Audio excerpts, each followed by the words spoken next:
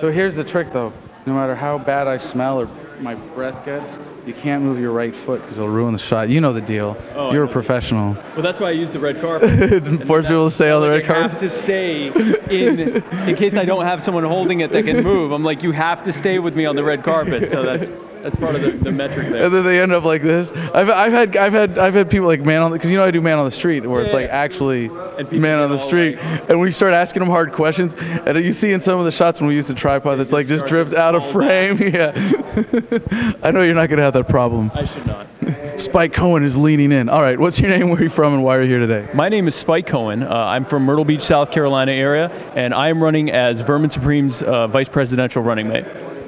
And you're the straight man in this equation? That's the frightening thing. I'm usually not. So Vermin's sort of the 80% satire, 20% serious candidate, and I'm the, I guess, 80% serious, 20% satire candidate. But I'm very heavy on that 20%. So yeah, no, I'm the, I guess, the straight man in that Abbott and Costello. I guess we could call it that. So do you have to wear a boot that's like, if he's 80% satire, you have to wear like a quarter to your 20%, so you need a quarter-size boot? We talked about a boot-themed yarmulke, but then that felt a little pandery. And so we ended up not doing that because some people would feel like it was a pander, and some would feel like it was kind of offensive. I would have liked it. I'm probably still going to get one, but you'll probably never see it. So you are making a serious run for the Libertarian Party nomination, but your pitch is fundamentally different. Can you sum that up? Like what you would say to the Libertarian Party?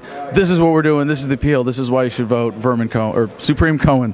Supreme Cohen, right? Like that's Supreme/Cohen. Supreme Cohen. Or we've actually planned it that way, didn't you? Yeah, Supreme Cohen, exactly. This whole thing, his entire career has been so that we can run on a Supreme Cohen platform. We actually say there's a battle between Supreme Cohen and Vermin Spike, and as the head of the Vermin Spike chair, part of the campaign, we will defeat Supreme Cohen. No, here's our pitch to the LP. The system's a joke. The chips are stacked against us, from the president to the vice president, down to the FEC, to your state election boards, to all the way to the Commission on Presidential Debates. They're not going to treat us on equal footing. And we've seen it time and time again. We've put up serious, respectable candidates, and they've been completely shut out from the process. And so our pitch, not just to voters, but also to eligible voters, 46% of whom do not vote, is this entire system's a joke. We're going to give them the funniest clowns possible. And so, and getting people's attention in doing that, that's our pitch, is we're going to get people's attention in an unprecedented way. And then once we actually have their attention, now we can share libertarianism with them. But we can't do that if we never get their attention in the first place. So would you say that's not just the central issue or the platform, but like that's the focus of the message of the campaign, is the system's a joke? It's both. I mean, obviously our platform isn't to just say the system's a joke, but that is our, I guess, our strategy of how we're going to promote the campaign and how we're, perfect example of this. So the New England College Convention just had their, every election cycle they have where they host all the presidential, or many of the presidential candidates. And they're always the big name Democrat and Republican candidates. Trump spoke there in 2016. This year it was Tulsi Gabbard, Tom Steyer, and I think Liz Warren. Vermin Supreme is not only the only libertarian candidate who was invited ever, he's the only third-party candidate who's ever been invited. He goes there with his bullhorn, leads everyone in a chant of the alphabet, then leads them in singing along to an anthem that he comes up with on the spot, and then leads them in this, what do we want? Where do we want it? Ponies. What are we going to, yeah. Well, and no one knew what the answer was. So everyone's giving different answers. Then he goes, well, what are we going to do when we get it? And he had them all come, and so they're all coming back into the room, cheering him on. And then for the last 10, 15 minutes of it, he starts talking to them about the Libertarian platform, the Libertarian Party, encouraging them to join it, talking about what libertarianism is.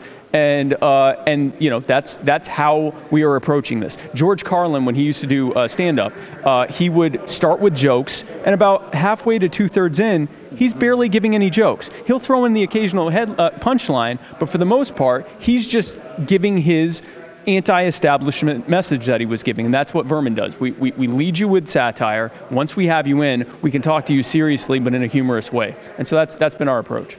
You know, I haven't heard you mention free ponies yet, and I'm honestly a little disappointed. The longer this campaign goes, the more serious you get, the less I hear about free ponies.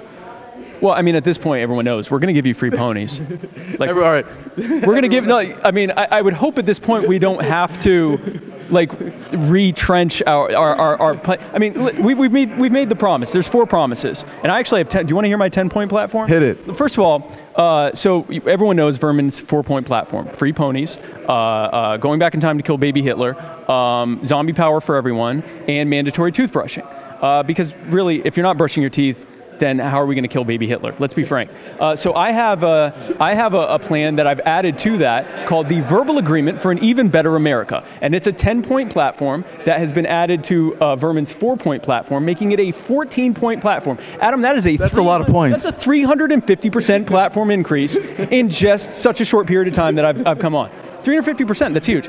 This is a verbal contract between me and the American people, and I promise that all of these things will happen within the first 100 days of our administration, or else I will resign and be replaced with Baby Yoda. Number 1, we are going to eliminate all federal taxes, tariffs, and fees, and replace it with a lottery, where the winner gets to sign either the Constitution and or the face of the politician of their choice. Imagine if Mitch McConnell, right? It could be me. Oh, and it's permanent too. It's like tattoo. So imagine Mitch McConnell, when he gets scared and that pouch comes out and it says Adam, right? So that's number 1. Or for freedom. I changed my name to Freedom and just write Freedom. Whatever you want on there. Number 2, of course, is to go back in time and also kill baby Woodrow Wilson, which ultimately makes killing baby Hitler unnecessary, but we're still going to do that because screw that guy. Number 3 is legalizing recreational plutonium. That's serious. Once the zombies are giving us the power that we need, what are we going to do? The next question, obviously, Adam, is what are we going to do with all this plutonium? And the answer is whatever the hell you want. It's your body. Just stay away from me for the next 35,000 years. Number 4, of course, is free cheesy bread with the purchase of any federal explosives permit. And this is a common sense legislation. I mean, in theory, you should be able to get an explosive without having to get a permit. Duh. But we all know that it depends on what we can get through this obstructionist do-nothing Congress. And so, in order to make a compromise, Democrats... Cheesy bread. Cheesy bread, right? That makes sense. Number 5, of course, is developing bullets that, instead of harming you, do helpful things like clear up headaches and relieve sinus congestion, thereby finally bending the cost curve on healthcare in this country once and for all. Number 6, this is a fan favorite. All arresting officers, when they arrest someone, must not only read them their Miranda rights, Catherine's going to like this one, not only read them their Miranda rights, but also sing the Barney theme song to them. And the suspect has to be released without charge if the officer is unable to sing the entire song in key, or at any other point does not portray themselves as a convincing Barney. Now, I know what you're thinking. That means, obviously, he's going to have to be Barney the whole time, and that's correct. He's going to have to wear the outfit. He'll go, hey, get right back, come back here, and the whole thing, right? So that's, again, this is a powerful civil liberties tool. What was that? What was that, number 6? Number 7, we're going to arm your pony, because everyone gets a free pony. We're going to arm them with 20mm Vulcan cannons. Now, I've been asked if instead of a 20mm Vulcan cannon, we can do a 40mm grenade launcher, and I'll see what I can do, but I don't want to be unrealistic in what I can promise. Okay, let's be clear here. Number 8, of course, is a Waffle House on every corner. This is, of course, a jobs program and a lowering the cost of foods program. I have been accused of leveraging my position in this campaign, and also as the head of the Libertarian Party Waffle House caucus, of creating graft and cronyism for my caucus. That is a blatant lie, and I resent that accusation. This is all about waffles. I really like waffles. Number 9, of course, is impeaching every member of the Supreme Court, replacing them with the janitor. His name is Reginald, and he will be our king. And then number 10 is just a badger. It's literally just a badger. Well, Spike, you sound about as serious as a pony heart attack, so I got to ask the gotcha question for every campaign, because there is a chance here. You are proposing that Vermin Supreme will be president, and you will be vice president, and you will be one heartbeat away from being responsible for free ponies for every American yourself. This is putting on the ring of power. This is taking on the presidency of the United States.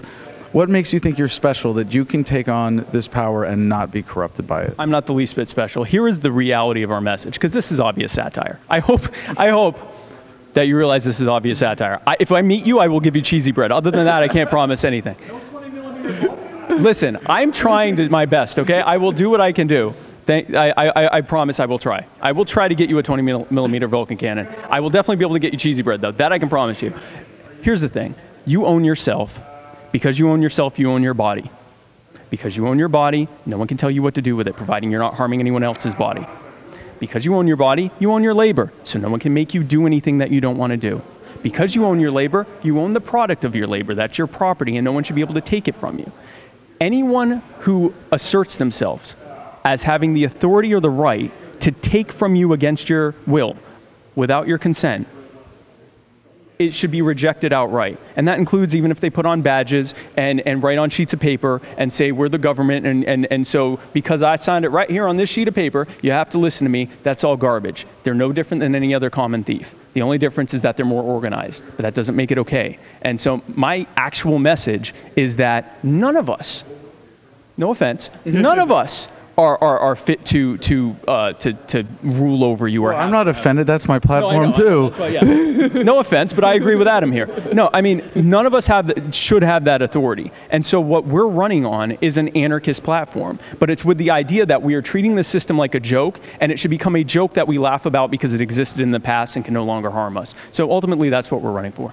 There's that beautiful, serious 80%. All right, Spike, what's your website? Any closing words? Website spike2020.com. You may notice that this wasn't 80% serious, but you know, usually when I do these talks and stuff, it's mostly serious stuff until someone asks me about the cheesy bread, because that is the cheesy bread and the Barney thing are the two big ones that people ask about. No, spike2020.com for my vice presidential page, verminsupreme2020.com. If you'd like to join the team, if you'd like to donate, if you'd like to just say hi to us, whatever you want to do, come join us on there. We're on every social media platform as well, Vermin Supreme.